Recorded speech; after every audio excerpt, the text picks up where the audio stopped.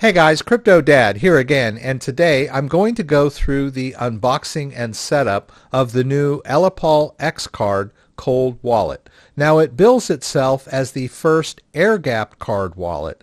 It's a bit of a misnomer because in its day-to-day operations it uses NFC, and that's actually a good thing because it makes it a lot easier than most air-gapped wallets, which require scanning QR codes back and forth. However, in its setup process, it is completely air-gapped. It has a separate device that is used to initialize the card.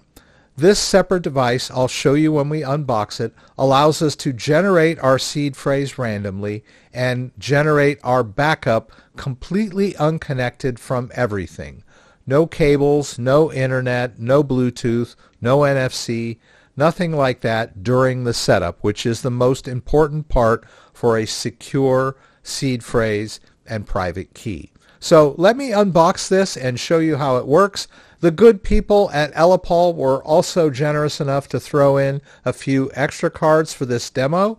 So I'll show you how to create duplicates onto additional cards if you want to have convenient backups ready to go. Of course, because it uses a seed phrase, you've always got that seed phrase as your backup. So if you lose all your cards, you can always order another one and just generate a new one using your setup device. So the setup is very easy and quick, so let's jump in.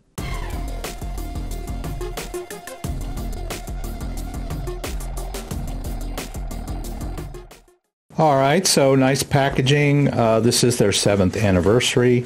Now, not only is the setup completely air-gapped, but the card itself employs an EAL6 secure element chip for increased security. So we've got some cool stickers here. We've got a nice little leather carrying case for the card. Here's that card, and we've got some instructions, a quick start guide, some overview, and a sheet for your seed phrase. Comes with a little charging cable. Now the device does need to be charged, so it does have a USB connector so you can charge it up. I have a little charging brick, so I'll go ahead and charge this up with my cable. So it just lets me know it's charging, and that's it really. It's just the card and the setup device. So I've got a few extra backup cards. Now, as I mentioned, we've got this backup phrase and we can make as many copies of that as we want to, and we can use the backup phrase to create as many card backups as we want to. But the restore process is time consuming, so having a backup card ready and waiting if you lose your card makes life a lot more convenient when it comes to that. Also, the cards are PIN protected, so if someone were to find your card, they wouldn't have access to your crypto unless they had your PIN, and you can create up to 16-digit PINs if you want. So that adds to some security, but you also have to remember that complexity is the enemy of security in many ways, so I wouldn't recommend a 16-digit PIN. It's just going to make it very inconvenient to use and difficult to remember. So 4 to 8 digits is sufficient. In my book, you can go full tilt if you want. All right, so I'm just going to power this up. I have 3 choices here, create wallet, recover wallet, or options. In the options, you've got the ability to enable a passphrase. This is an additional word on top of your backup phrase. I don't recommend this for newcomers. If you forget this, you've lost all of your crypto, and there's nobody to call. So only for advanced users. I'll go ahead and create a wallet, and it wants me to insert the card. This is the secure element chip. All right, and we can choose the number of words in our seed phrase. I like to use 12. A 12-word seed phrase is more than sufficient for backing up a cold wallet. And then I need to set a PIN for the card. I'll go ahead and do that. All right, and then after you've chosen the PIN, it wants you to confirm it. Choosing the PIN is pretty easy with these arrows and very straightforward. And you can see the pin, so there won't be any mistakes. I know that a lot of pin entry hides the pin, but you're generally alone when you're doing this, and it's much clearer to the end user when they can see the numbers and that they've been entered correctly. So I'll go ahead and set up, I'll go ahead and confirm my pin here.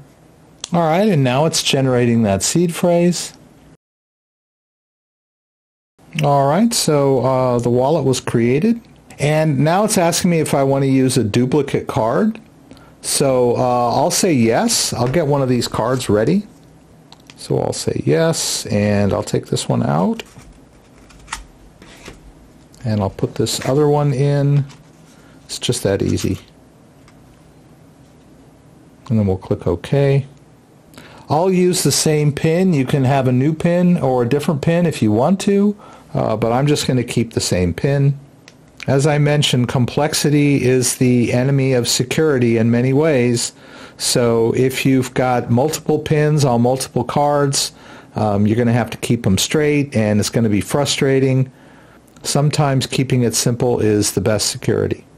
All right, we're done with that. That was really easy. I'm not going to use another duplicate card. Let's see, we'll hit next, telling us the importance of the seed phrase. This is our only chance to back up, so we want to be very careful when we do this. All right, there's 6 of the words, so I'll write those down, and then you can advance to the next 6, and then you're done. So I'll go ahead and write these down on my sheet.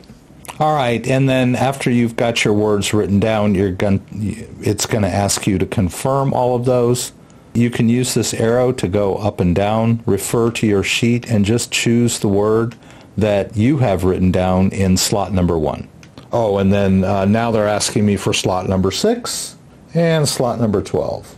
All right, now it's ready for me to take out the card, and I've created 2 cards. That's great. All right, and so we're done with this setup.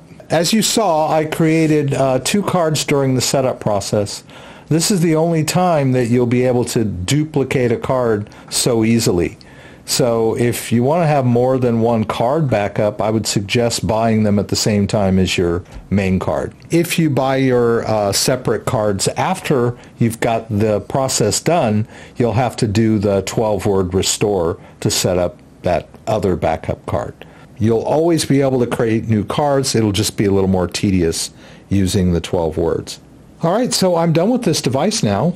And if the cable made you nervous, as far as the air gap goes, it's from a charging brick. It's not plugged into my computer.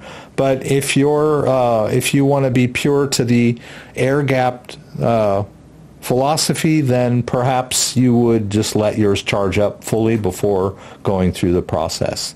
But I was just using this as a charging cable. All right, now the next thing to do is download the Ellipal app. You can do that at the App Store, and there it is right there. I already have it installed on my phone, but we're creating a brand new wallet here based on this card, so we'll just go up here to Wallets, and then down at the bottom they've got Add Hot Wallet or Connect to Cold Wallet. So I'm going to connect to Cold Wallet, and then I'll choose the X card. And then I've got the card here. We'll connect the card. And I have to enter the card PIN. That's the security here. And then we'll scan the card by holding it to the back of the phone. Everything good. All right, and then now we just enable the cryptocurrencies that we want to manage. Bitcoin is always a default. Ethereum's on there. I'll hit Sol. And that's it for me. Bitcoin, Ethereum, and Sol. There are quite a few others that you can enable if you want to. I'll hit complete here. Now, I believe that I have the option of renaming this if I want. Yeah. And that's it. The setup was really quick and easy. So I will show you how to fund this wallet. Basically, you just need to transfer some crypto in. So I'm going to make it easy. I'm just going to use another phone-based app. So we'll just tap here to get the Bitcoin address. We'll tap Receive.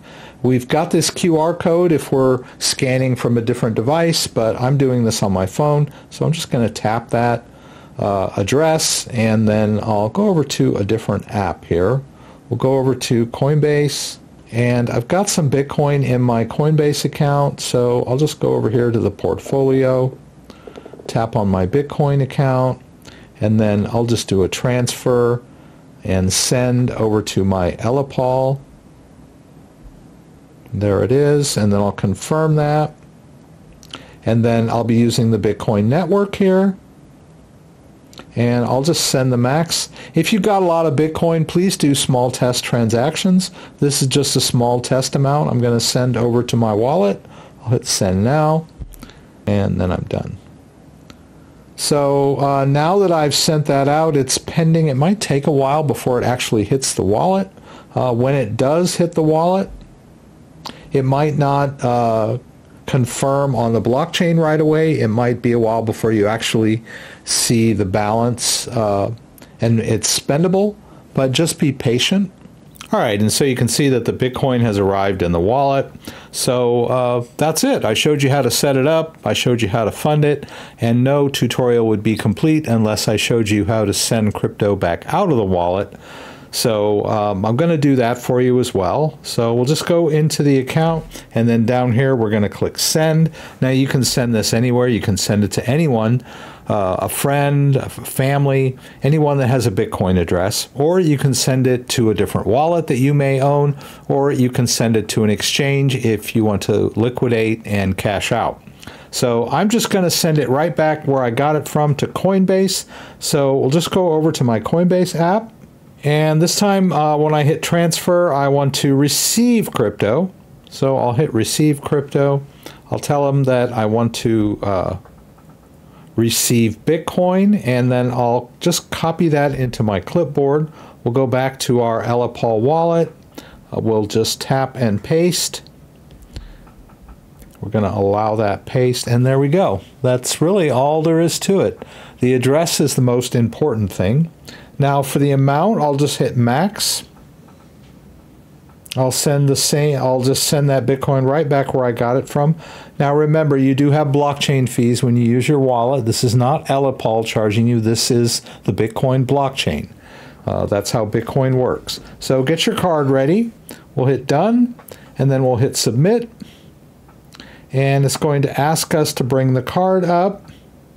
It's going to give us an overview of the transfer and the blockchain fees. And then we'll click next. And we need to enter the PIN card for security. This is where if you had a 16-digit PIN, things would be pretty inconvenient. So choose a PIN that's right for you. I'll hit submit here. Then it wants the card. Oops, off it goes. And we're done. So it's going to take it a little bit before that Bitcoin goes out of the wallet, but it is pending. Or if you just tap here, you can see the list of transactions. So I have one Bitcoin transaction coming in and one going out, and we're done. So that's it, the Ellipal X Card. Very easy to set up and use, and you get a lot of security bang for your buck. If you have any questions about anything I said, please throw them up in the comments and I'll do my best to get them answered. If you like this video, give me a thumbs up. If you'd like to subscribe to the channel, I would appreciate it. When you subscribe, there's a little bell that you can click. That will allow you to be alerted whenever I post new content. Once again, thanks for joining me, and hope to see you again soon.